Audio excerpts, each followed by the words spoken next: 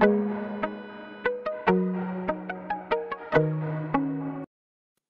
friends, welcome to my YouTube channel Simply Structure. In this video, I will explain you how to design a column carrying an axial load and a uniaxial bending moment.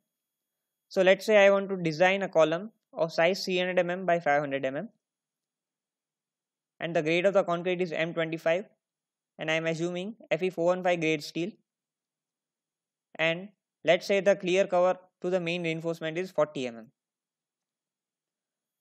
So now in the case of the columns, we generally have 6 layers of reinforcement as shown is in this figure. So in the first layer I am assuming that there are 3 bars, in the second layer I am assuming 2 bars, in the third and the fourth layer I am assuming 0 bars, in the fifth layer I am assuming 2 bars, and in the sixth layer I am assuming 3 bars. So let's say the diameter of the bar in the first layer is 25 mm, in the second layer it is 20 mm, in the fifth layer it is 20, and in the sixth layer it is 25 mm. Now I will calculate the area of the steel in each layer. So in the first layer the area of the steel will be given by the number of bars in the first layer multiplied by the area of each bar. So area of each bar is pi by 4 into d square. So it will be equal to pi into diameter of bar square and dividing it by 4. So now what I will do is I will not calculate individually area of all the layers. That is, again I will have to do 2 times of pi by 4 into 20 square. So instead of that, what I will do is click on this cell. At the corner of this cell you will get this plus sign. So click on that and drag up to the 6th layer. So Excel will automatically calculate the area of all the layers. Now I need to calculate the distances.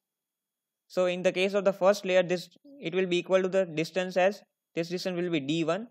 So to calculate this distance d1, what I will do is I will have to add the clear cover, that is 40 mm, and the half of the bar die of the first layer. So that will be equal to half of 25 mm.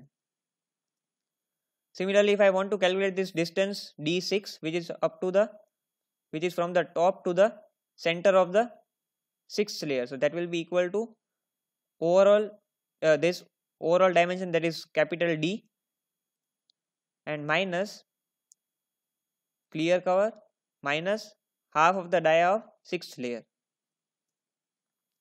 Now if I want to calculate this distance d2, which is up to the center of the second layer, what I will do is it is equal to the distance d1 plus half of the bar of first layer plus in between the first and the second layer, the clear spacing between the first and the second layer will be equal to maximum of the dia of both the layers. So here maximum of 25 mm and 20 mm. So the clear spacing between the first and the second layer is 25 mm, and again it is up to the center of the second layer. So I will again add half of the diameter of the bar of the second layer.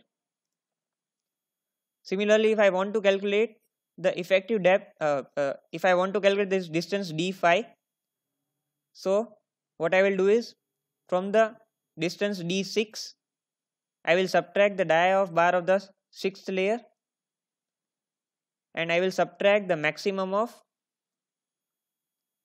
dia of these two layers, that is 5th and the 6th layer, because my clear spacing is here maximum of 25 mm and 20 mm, that is 25 mm, and again I will subtract half of the dia of the bar of the 5th layer.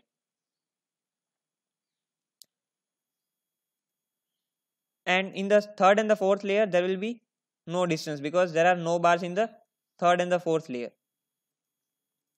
Now I will calculate this distance y. So the distance y is nothing but the distance of the layers from the center line of the section. So for example, in the first layer my distance will be equal to the overall depth, this bigger dimension divided by 2, and minus the distance d1. So I will get the distance of the first layer from the center line. So now in the case of the second layer, what I will do, again I will subtract overall this bigger dimension, that is d by 2, and the minus the d2. So what I will do is, here in this case, the bigger dimension, that is d, in all the layer is fixed, that is in the third layer, fourth layer or sixth layer, the overall depth is remaining, this bigger dimension is remaining the same. So here I will use absolute self referencing. So what I will do is, we know that is nothing but this bigger dimension divided by 2 minus this d1 distance. So after clicking on this 500 mm, you need to press F4 in the keyboard. So what that will do is, it will create the absolute self referencing. So why are we using the absolute self referencing? Because my bigger dimension is not changing in all the layers. So now if I click on this cell and if I drag it to the bottom, the Excel will automatically calculate the Y for all the layers. So in the second layer, my D is remaining fixed while my small d is changing. So here small d is, in this case it is 100 mm. If I see in this case it is 400 mm. While the first cell, that is capital D by 2. So in this case the capital D is remaining fixed because I have used here absolute self referencing. So now I will calculate the total AST, that is equal to sum of area of steel of all the layers. So that is 4201.88 mm square. And now I will calculate the percentage of reinforcement. So that is, the percentage of reinforcement is given by AST multiplied by 100 divided by B into D. So my percentage of reinforcement is 2.801%. So it is less than 4%. So in the case of columns, my maximum reinforcement percentage of reinforcement should not exceed 4%. So it is okay. Now from the analysis from any software like ETABS or StatPro, I came to know that I am having 10 columns and the first column is carrying an axial load of 234.35 kN and a moment of 200.1 kN meter. The unsupported length of the column C1 is 3 meter, and similarly I have other 9 columns and I need to design all these 10 columns. So first of all I will calculate the moment due to minimum eccentricity.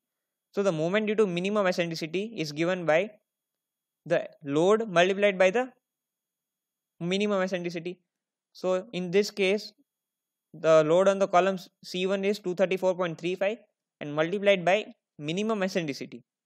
So minimum eccentricity we know that is equal to maximum of unsupported length of the column by 500 plus least lateral dimension by 30. So your least lateral dimension is 300 and here the least lateral dimension is remaining fixed. So I will again use absolute self referencing and divide by 30 and subjected to a minimum eccentricity of 20 mm. So comma 20. I will close the bracket and this eccentricity will come out to be in mm. So I am dividing it by 10 to the power.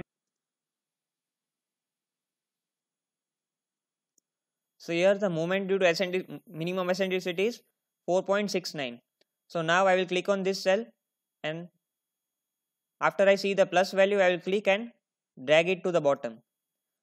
So Excel will automatically calculate moment due to minimum eccentricity for all the 10 columns.